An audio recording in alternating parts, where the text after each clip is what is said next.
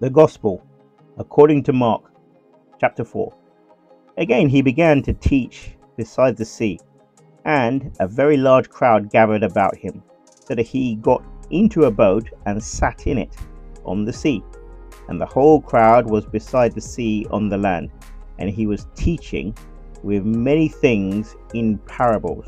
And in his teaching he said it to them, Listen, behold, a sower went out to sow, and as he sowed, some seed fell along the path, and the birds came and devoured it. Other seed fell on rocky ground, where it did not have much soil, and immediately it sprang up, since it had no depth of soil. And when the sun rose, it was scorched, since it had no root. It withered away. Other seed fell among thorns, and the thorns grew up and choked it, and it yielded no grain. And other seeds fell into good soil and produced grain, growing up and increasing and yielding 30-fold and 60-fold and 100-fold. And he said, He who has ears to hear, let him hear. And when he was alone, those around him with the 12 asked him about the parables. And he said to them, To you has been given the secret of the kingdom of God, but for those outside everything is in parables, so that they may indeed see but not perceive, and may indeed hear but not understand, lest they should turn and be forgiven. And he said to them, Do you not understand this parable? How then will you understand all the parables? The sower sows the word, and these are the ones along the path, where the word is sown. When they hear, Satan immediately comes to the word and takes away the word that is sown in them.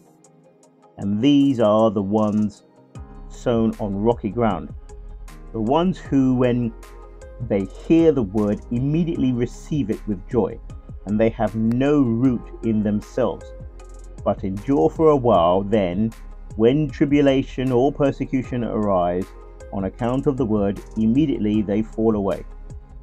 And others are the ones sown among thorns. They are those who hear the word, but the cares of the world and the deceitfulness of riches and the desires for other things enter in and choke the word, and it proves unfruitful. But those that were sown on the good soil are the ones who hear the word and accept it and bear fruit, 30-fold and 60-fold and 100-fold. And he said to them, Is a lamp brought in to be put under a basket or under a bed, and not on a stand?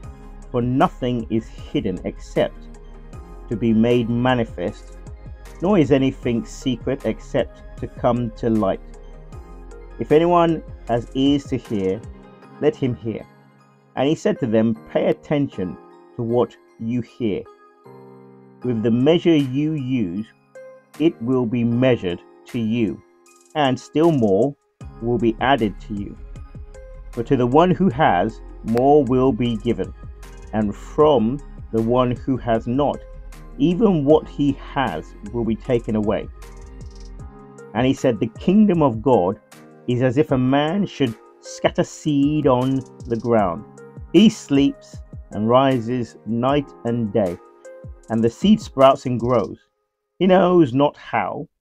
The earth produces by itself first the blade, then the ear, then the full grain in the ear. But when the grain is ripe, at once he puts in the sickle, because the harvest has come. And he said, With what can we compare the kingdom of God? Or what parable shall we use for it? It is like a grain of mustard seed, which when sown on the ground is the smallest of all the seeds on earth. Yet when it is sown, it grows up and becomes larger than all the garden plants and puts out large branches so that the birds of the air can make nests in its shade. With many such parables he spoke the word to them, as they were able to hear it. He did not speak it to them without a parable, but privately to his own disciples he explained everything. On that day, when evening had come, he said to them, "Let us go across to the other side." And leaving the crowd, they took him with them in the boat, just as he was, and other boats were with him. And a great windstorm arose, and the waves were breaking into the boat, so that the boat was already filling. But he was in the stern, asleep on a cushion. And they woke him and said to him, "Teacher, do you not care that we are perishing?" And he awoke and rebuked the wind and said to the sea, "Peace, be still." And the wind ceased, and there was a great calm. He said it to them, "Why are you so afraid? Have you still no faith?" And they were filled with great fear and said to one another, "Who then is this that even the wind and the sea obey him?"